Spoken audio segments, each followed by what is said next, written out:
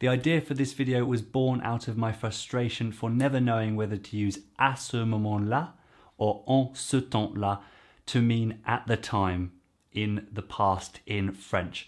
So what I've done is I've finally gone and researched and made sure I'm confident in which one to use when, as well as 2 or 3 other key time phrases in French, and I want to pass on this knowledge for you guys so that you'll never get confused again. Allez, c'est parti. So apart from enjoying giving you guys the knowledge from my experience of the French language and living in France every week here on YouTube and Instagram, I do love being able to skill up on parts of the French language in order to prepare for a video, and this week is one of those times.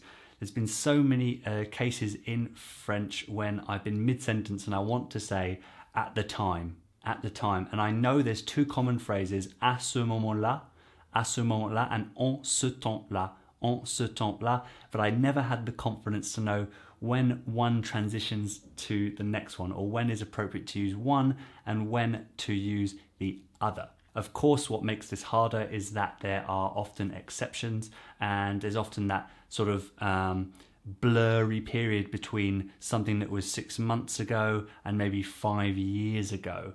And so I was never sure. So right now I'm going to give you, I think, 5, let me just check. Yes, 5 phrases to use in French related to time and when to use them in as clear a language as possible. All right, so before we get into à ce moment-là and en ce temps-là, I want to talk about something to use in the present.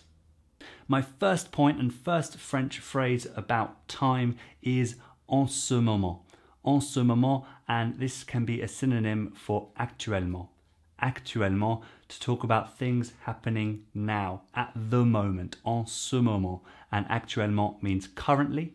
For those of you who don't know, this is a false friend, a common faux ami, which doesn't mean actually, it means currently, at the current time.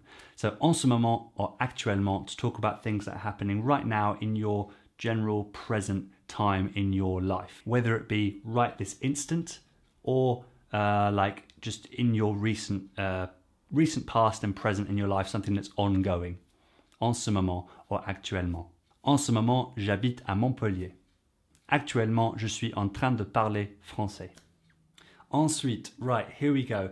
À ce moment-là. À ce moment-là. Now, a while ago, a couple years ago, 3 years ago, I don't know, I was learning how to say at the time, and I learned that à ce moment-là was used to say at the time when we're talking about something in the past, a moment in the past, but it was more recent than far away past. And for those far away past, you use en ce temps-là. But we're going to talk about that one next on the list. So à ce moment-là is definitely for more recent things. Let's think back to, I don't know, up to a few months ago, all the way forward to last week probably.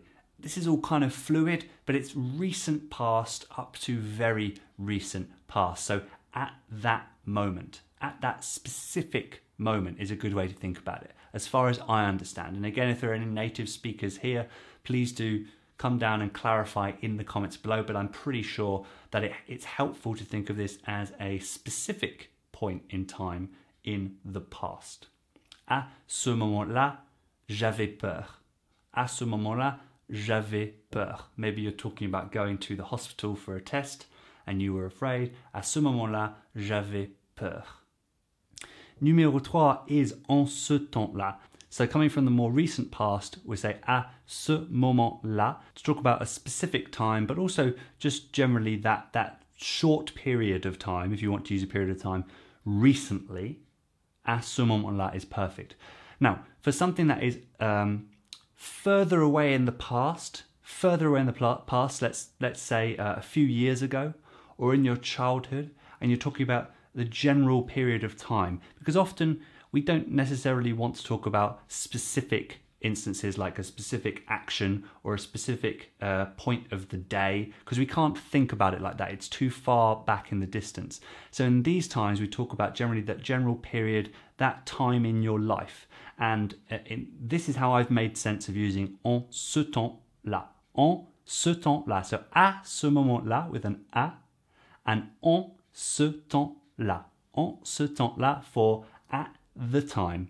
At the time can mean both, right? So that's why it's confusing for an English speaker, like me, like you. But it means, if you're going to take one thing away from this video, it's that à ce moment-là is for more recent things, perhaps a more specific time in a recent past, and en ce temps-là is for a more, it's perhaps for a longer period in the past at a particular point in time in your life or in the story that you're telling, but that's longer ago than à ce moment-là. I hope that's clear, because that's how I've managed to make it clear for me. It's very much easier when you can separate them in a this means that and that means that, but it isn't always the case. Now, something which I think can be almost a synonym, if not a synonym, of en ce temps-là for things further back in the past is à l'époque. À l'époque. À l'époque, so the English word is epoch, right? But we don't really use it, it's quite formal. But the French, it's more common. So if you're talking about something way back in the past, you know, a previous version of yourself or previous version of the person you're talking about, you know, you can say à l'époque. À l'époque, je n'avais pas confiance. À l'époque, je ne parlais pas français. À l'époque, je ne parlais pas français. And I think this is a great way to trigger the imparfait tense, because you're talking about something that was a habit, something that was a description, or something that happened regularly. So, je ne parlais pas français. Or, à l'époque, je jouais au tennis tous les week-ends. Oh là là, je me suis trompé and I said jouer instead of jouer, which is a verb that is either always rude or can definitely be used in a sexual way. So don't go and accidentally say jouer instead of jouer. Anyway, back to the video. At the time, at that time in the past, I played tennis every weekend. À l'époque. And I believe this is also a synonym for à cette époque. À cette époque. At that time, at this time. The time that you previously mentioned in the conversation. À cette époque. Same as à l'époque, I believe. And finally on the list is something that came up last week when I was at the physiotherapist, or chez le kiné. And kiné is short for le ou la kinésithérapeute, the physiotherapist. I was there and I wanted to say this time last year. This time last year. And I started speaking the sentence, and of course it was quite close to the beginning of the sentence, and I was like, how do you say that? So I went with something like à ce moment-là or en ce temps-là, and I think that triggered the research for this video, to be honest, because it was the straw that broke the camel's back. La goutte d'eau qui a fait déborder la vase, ou qui a débordé la vase. And I just needed to go and look this up right away. So you can go with simply il y a un an, a year ago, right? But that doesn't automatically come to us as English speakers when we want to say this time last year. We want to translate it word for word. So I think the best one, and the thing that Reverso came up with, and I like to use Reverso because it gives me I can make an informed decision, because if I type in this time last year, and about 8 of those 10 results were à la même période l'an dernier. À la même période l'an dernier. So it's a bit of a mouthful, but it's the same length really as English, at this time last year. À la même période l'an dernier. Okay? So to recap on this list, we've seen en ce moment, actuellement, to talk about what's going on presently in your life or right now.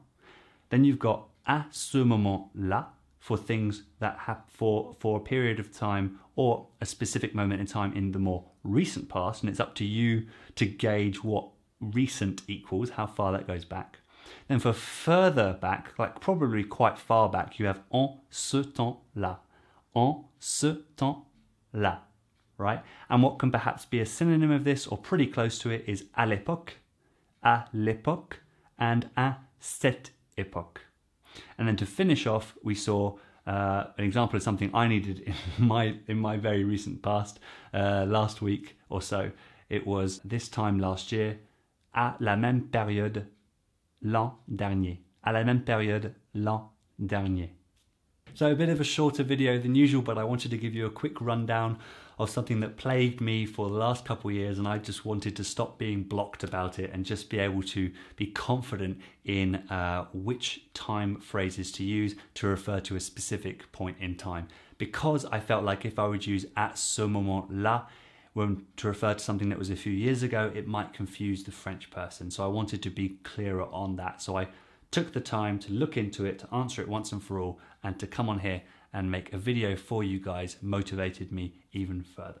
So if you enjoyed the video, if you learned something, si elle vous a plu, please do leave a thumbs up down below. It really helps me get my content out there to more people like yourself and make YouTube take notice. And please do subscribe to the channel and click on that bell notification icon so you don't miss any of my new videos every single Wednesday. That's all for this one, guys. Don't forget to check out my Instagram page for daily bite-sized French on my feed and in my story at French in Plain Sight. But until next time, merci beaucoup d'avoir regardé. À la prochaine. Ciao.